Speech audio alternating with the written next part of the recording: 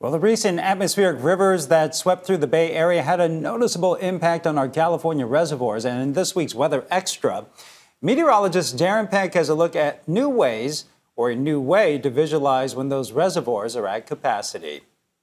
The series of storms that came through Northern California from late December through early January, that 3-week period, was so exceptional that we're still kind of wrapping our heads around how to kind of categorize it and contextualize it. Take a look at the map put together from Scripps. You see all the arrows on there? Each one of those arrows is an atmospheric river that hit the coast in that 3-week period. There are 9 arrows on there. One of them in black was at the top of the scale. Remember, we categorize atmospheric rivers on a scale from 1 to 5. You get up to exceptional, and that's where you're going to have some real significant hazardous impacts from it. Thankfully, that one went just north of the California border. But there are 4 arrows on there in red. 4 of these 9 atmospheric rivers were actually categorized as strong. And remember, we started putting these on a scale, or at least the Scripps Institute of Oceanography down in San Diego started putting atmospheric rivers on a scale several years ago to really kind of wrap our heads around this. So if you can kind of put it on a 1 to 5, you can better prepare for the impacts from it. We had 4 strong atmospheric rivers come through here. On that end of the scale, when you get 4 like that in a 3-week period, if you look back at the last 2 winters, both of the winters combined, we only had 3 atmospheric rivers reach that strength along the West Coast. 3 for both winters in total. Meanwhile, in those 3 weeks, we had 4.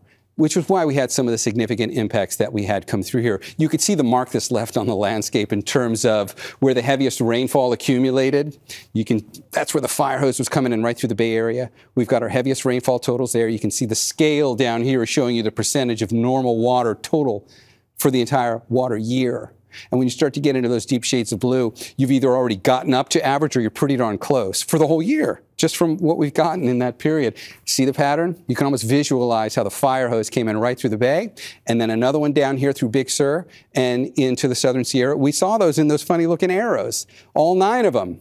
That's what it looked like on the landscape afterwards. And this chart right here is showing you how we measured the strength of each one of those atmospheric rivers at San Francisco's latitude. So if you take that point right there on the map, this one just kind of gives you that historical perspective of each one of those storms as they came through. They were stronger to start, and then they got a little bit weaker as we went through the remainder of the cycle of them. Here's the impact this had on reservoirs. And this is kind of a unique way of helping us visualize all of the significant reservoirs in California and where we stand now in terms of how much water is being stored in them. Each one of these bars going across represents an individual reservoir. The thicker the bar, the bigger the reservoir. So you can kind of really visualize the biggest. There's Shasta. Underneath it is Oroville. You can kind of see, and this is to scale, by the way. This is the great thing about this visualization.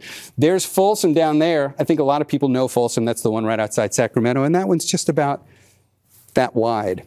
So the farther you go over in blue, the more water's in the reservoir. You see the red lines on here? The red vertical lines, those are showing you what the historical average is for right now.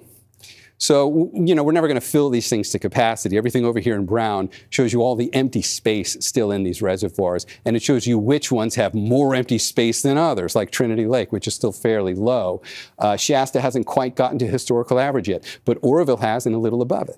Shasta is it's a bigger watershed. It's taken more time for the water to flow through it. We're likely going to see that total in Shasta climb a bit. The takeaway number on this is the one right up there, 94.9%. Of average. So if you take all of these, even though some are way below the red mark, some are at it or above it, we average it all out, we're pretty much at average for this time of year in reservoir storage. So that's pretty good news. And then the last takeaway on this in terms of the impacts from this exceptional cycle of storms, you can't just look at water in reservoirs, because here in California, we get 30% of our total water from the snowpack in the Sierra. And that is still just sitting there in the mountains. If you just looked at the water in the reservoirs, you'd be leaving out a huge part of the bank account that we have for water in the state right now. So the area in blue going across here shows you what average would be for those reservoirs, and we were just looking at that on that last graph. And there's where the reservoirs are right now. They're pretty much, there's your 94.5%.